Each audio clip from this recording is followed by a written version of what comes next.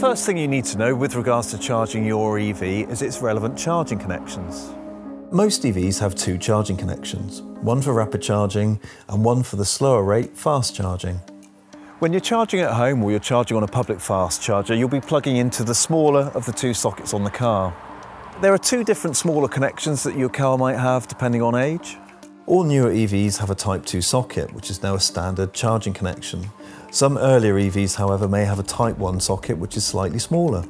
Into this socket you will charge the lead from your 3-pin charger, or the lead from your home charge point, or your public charging cable that you'll use to plug into a public fast charger, as these don't have built-in leads. Whether your car has a Type 1 or a Type 2 socket is largely irrelevant, because you'll be provided with leads that fit either the Type 1 or the Type 2 socket, and will either have a 13-amp plug at the other end or a Type 2 connector that fits the universal charge point socket. There are 3 different types of rapid charging connection, and you'll need to be sure that the charge point you intend to use has a connector that will fit your EV. CCS. This is fast becoming the standard rapid charging connection for most new EVs. And it is the connection you will find on the BMWs, the Volkswagens, the newer Kias and Hyundai models, Peugeots, and the newer Tesla models, etc. All new rapid charger installations have to have CCS as one of their connections. CHAdeMO. This connection has historically been favoured by the Asian manufacturers. It's still present on the Nissan Leaf, and you'll find it on some earlier EVs such as the earlier Kia Souls.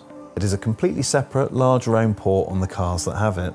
AC Rapid. Now this is a less common connection that you find on the Renault Zoes and the smart cars. The newer Zoe actually has the option of a CCS rapid charging port for anyone who actually plans to do a lot more rapid charging. With regards to cables, all rapid chargers have a built-in lead, so you don't need to carry any additional cable to charge at one of these charge points. I hope this video helps you understand the different charging connections on an EV. If you'd like to find out more, be sure to check out our in-depth public charging video. These can be found on our YouTube channel, and while you're there, please be sure to subscribe. If you'd like to find out more about charging your EV, or indeed find out more about any other aspect of living with an electric car, please do get in touch. And thank you very much for watching.